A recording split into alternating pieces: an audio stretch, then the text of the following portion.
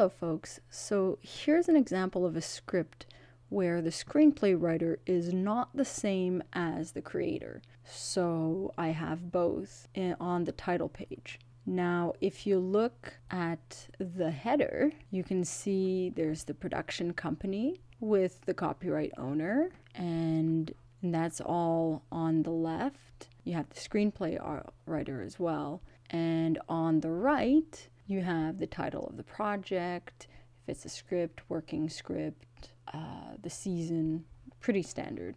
Now here's an example like I was telling you about with dialogue and the parentheses indications within the dialogue. So as you can see, the action, the scene, the location is all on the left. And you can see in the location, you have interior or exterior, you have the time, day, night, any.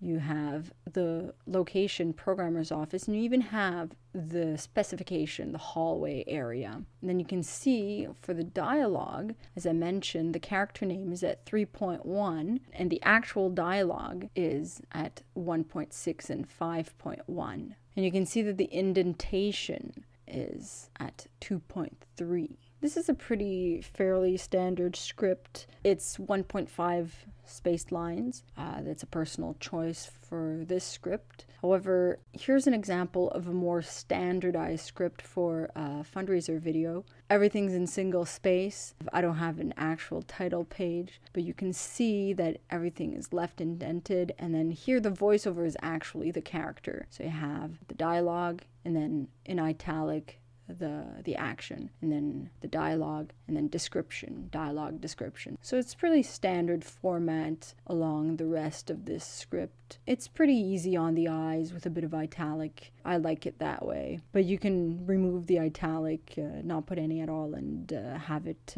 completely proper format. But the italic doesn't make it improper at all. So that was it. Hope this example helps. And if anyone has any questions, I do offer coaching and tips for pre-production and production, script being one of them. info@binkyproductions.com is the place to reach us. Thanks. Have a good day.